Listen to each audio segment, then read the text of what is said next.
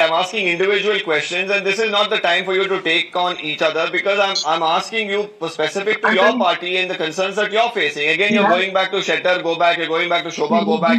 Surabhi is here. She'll take that question. I'll ask her the same thing. What I'm trying to tell you is we have lesser problems when compared to BJP is all I'm saying. There will be some problems. In any ticket distribution, there will be some lesser problems is what Mr. Satya Prakash says.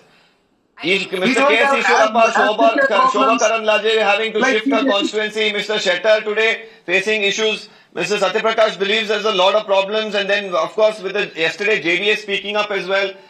Has the BJP really got its house in order in Karnataka?